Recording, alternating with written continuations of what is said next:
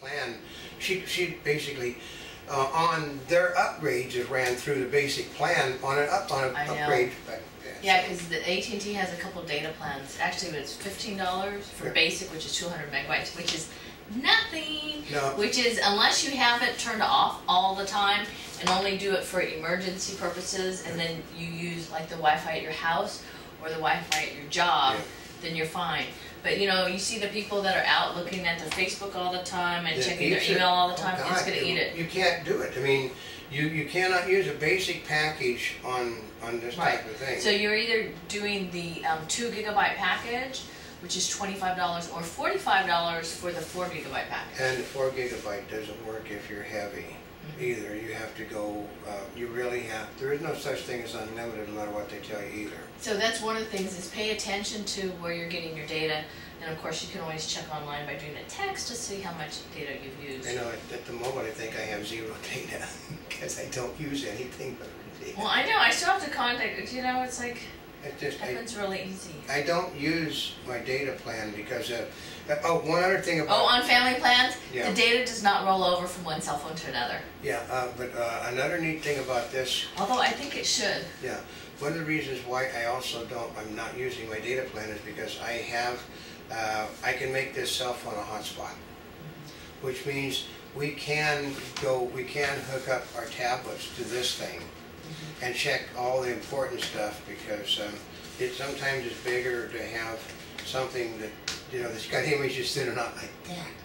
So well, we like to have different options. One of the other tests that we ran was, we have a broadband card, so we checked some different pages on the tablet, and we checked this. Oh, actually, we did it the tablet, laptop, as well as the cell phone. Yeah. The cell phone took up the most data. Oh yeah, cell phone went like that with the data off of that thing.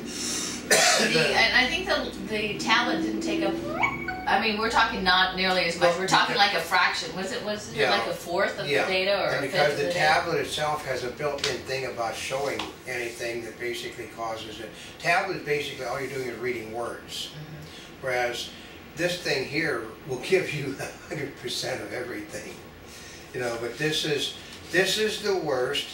This is second. The tablet is the best, because but the tablet has the problems. Is here with this one you can go way back, you know, on the thing. The tablet. Oh, you're talking about emails. The tablet will not allow you to go back beyond a certain point on email. This one gives us the best quality, but this one basically tends to only work where we can get free Wi-Fi. Or we use the broadband card. Yeah, but no, but those are all our things. I mean, if you got anything else... Yeah, that's true. Part of it is with the cell phone.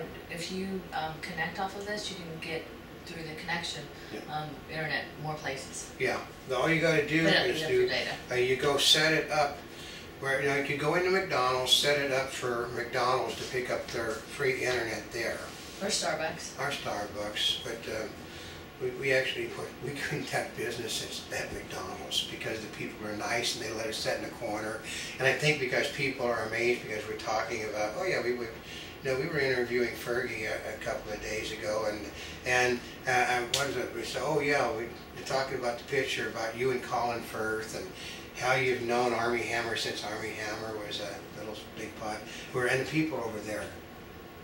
They were? I wasn't paying attention. Yeah, and then the manager comes by and he's, you know, he's just shaking the head, and we don't get ran out. So we like any place we can not get ran out. But that's it. No, you like the French fries and the sweet tea. But you have to set it up individually for every.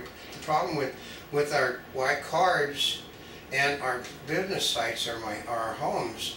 Basically, you have it set up on a thing for each one of them, but every McDonald's and every Starbucks and every Wi-Fi place is totally different. So you'd have to reset it up, recalibrate it for every place it goes, and God, I mean, that would be a little bit on the high side, folks. You know, sit there and spend all that time, okay. No, but when you go there, you just press the internet and then it asks you a couple questions. Yeah, but you don't want to spend all that time, so... Like I said, if you got anything to say about it or any questions, let us know, because we know that people, I wrote an article, 3D, you either love it or hate it. It's the same thing with these things. You either love Okay, first you either love a smartphone or hate a smartphone. You either love Apple, or you hate the iPhone. And on 3D, you either love 3D or hate 3D. I mean, we went to the Hammer thing, and I'm really getting a lecture. 3D is out. No one wants 3D. Everybody hates 3D. Well, except for the people that love 3D and are basically driving the 3D market, who happen to be a god-awful large percentage of the people. Because it's neat. It's just 3D is an optical illusion. It doesn't really exist. No matter what you want, they just sit there and take two pictures and put it like this, and because of your eyes, it's just like, you're doing like that, and my hands are not really on top of one another, because if you watch carefully, one of my hands is off the side of the other, but my eyes sit there and see they're right on top of one another. They're not. It's an illusion. One hand is here and the other hand is here, but when you sit there and start moving them, the eyes make it work.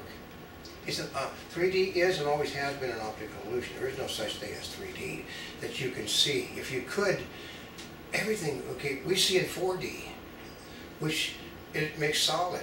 3D is basically taking, going, say this would be like 3D, see? That little edge around her, and then it becomes less 3D. It's an illusion.